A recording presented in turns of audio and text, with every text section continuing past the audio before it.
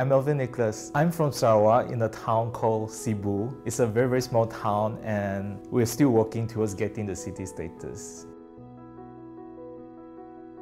Since young, I was exposed to the whole medical field. My dad used to bring me to the emergency department where he works, and I would stay with him there and then just watch things that he do. My mom, she works in the lab. So from there, I sort of developed my interest in the more biological aspect of a human, the bloods, the gene, everything. And then there were even times where I was really young and then my mom wouldn't let me stay alone at home. So when she's going on call, and then she would just bring me along and I'll be sleeping in her office. Actual starting point of this whole journey, it was when I was 12 years old, and then my grandmother, she was very young, but she suddenly passed away because of heart disease. She passed away on my birthday. I feel like being at that young age, I'm helpless, I can't do anything, and then I imagine there could be a lot of people outside like my grandmother, which they could be safe, and I feel like I want to be involved and do something for them. It's in their blood that they are very, very competitive. There are a lot of good schools, a lot of cluster schools where parents are in the race to enroll their children studying in one of those schools. Just like other kids in my town, we will try to keep applying for scholarships, looking for sponsors. And I just didn't know why I couldn't get any scholarships or any sponsors. And then until the very last minute, I actually got an offer saying that I got a full scholarship to study in Ireland. That was one of the most happiest time of my life because I know that I've earned the golden ticket to actually pursue my dream. So after 2 years in Banting, I left for Dublin, Ireland, and I was offered to study in, to me, it's the most prestigious medical school. It's called the Royal College of Surgeons in Ireland. It's a 100-over-years-old medical school with very, very big reputation. I was very, very lucky to be enrolled there. The whole journey in Ireland is it's not an easy ride. Academically wise, I have to keep, because I'm a borderline student, so I have to keep pushing myself again. Unfortunately, there are a lot of exams that I failed, and I have to repeat and take supplement papers. Yeah, it got me every year pushing myself just to pass the exam so that I can make it to the following years. I actually repeated my third year as well because of my poor performance. Repeat my third year, joined my junior, and I thought there's one chance that I couldn't screw up. So I tried again to push myself.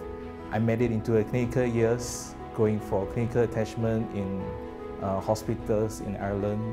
And unfortunately for my final exam, there are subjects that I actually failed again and I didn't have the chance to repeat anymore. So unfortunately I have to end my degree in Ireland. I have to come back to Malaysia. So that was the darkest and the toughest and the most depressed stage of my life because I was left wondering, what do I want to do with my life? Now that the reality shows me that I'm very weak in medical school, in medical subject. So I had a very, very deep talk with my parents. My parents, they are nice enough, they give me the opportunity to just think about life again, think about it all over again and see what are the things that I really like to do and what I want to achieve again in my life. But being a stubborn kid, I want to be a doctor again. So after that, during the year 2015, I decided to enroll in medical school, restart everything from the first year again. So I came to Ipoh, I enrolled myself in Quest. Yeah, the difference between here and Ireland is that I feel like I'm very, very comfortable, even just talking or chit-chatting with a lecturer. Back in Ireland, the student community is so huge. Not all the lecturers actually remember your names. So you just feel like you're just part of the 300 students in my class and going to class every day. And then when time's up, I go home. But in Quest, I'm very, very thankful that the lecturer actually, they are very, very involved. It's not only in our academic life, but also in our social life. We have lecturers that actually brought us out, just have a look at the town, bring us for meals and things like that. So I'm very, very glad that in Quest, there's no this lecturer and student boundaries. Because once that boundaries is established, one student like me, I will just automatically know that that is my lecturer. there's a certain boundary I have to keep. I couldn't socialize with my lecturer. But here, because of this privilege, I feel like that actually helped a lot in terms of my academic studies, because I know that I could talk to my lecturer.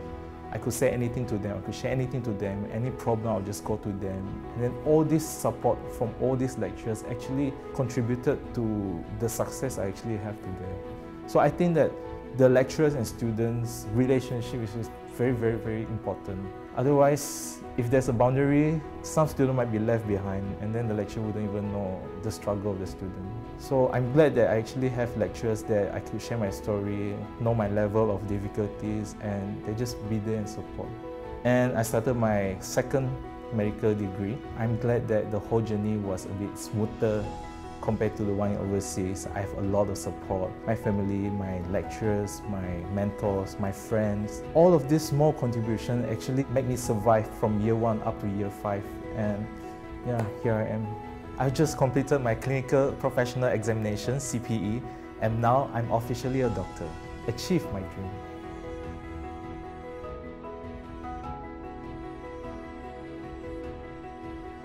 Cool, very quiet man sitting at our FOM's lobby, wearing his signature bow tie. So over the 3 years of clinicals, he guided us during our every surgical posting. He came to the hospital, he told us what to do and what to say. First of all, I really want to thank both of you from the bottom of my heart.